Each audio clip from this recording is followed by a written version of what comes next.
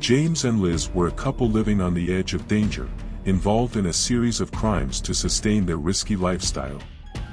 They would rob small businesses to ensure easy money, but this crime spree was about to come to an end. On a dark night, wearing their masks and wielding weapons, James and Liz headed to a jewelry store in the city. With agility, they stole all the money and watches from the place. However, as they exited, the owner of the jewelry store immediately alerted the police. In the ecstasy of their successful heist, the couple got into their car and savored the moment.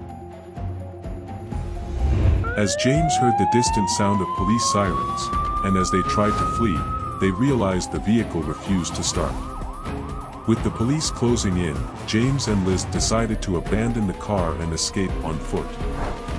Luck smiled upon James as he managed to dodge through alleys and elude the pursuing officers. Liz, on the other hand, wasn't as fortunate.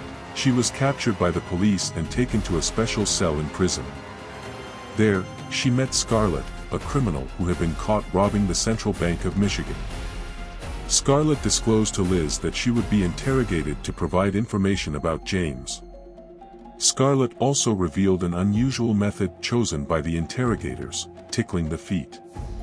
Despite claiming to be ticklish, Liz dismissed the method as silly, asserting that she would never yield under the pressure of tickling. But, will Liz be able to resist the unconventional interrogation method? Okay, Liz, let's begin. We know about James, and we know there's another car in some garage here in Michigan, and we know that's where he is. So tell me, where is the location, and what is the make and plate of the car? I'm not saying anything. Okay, Liz, then we'll have to follow protocol until you answer the question.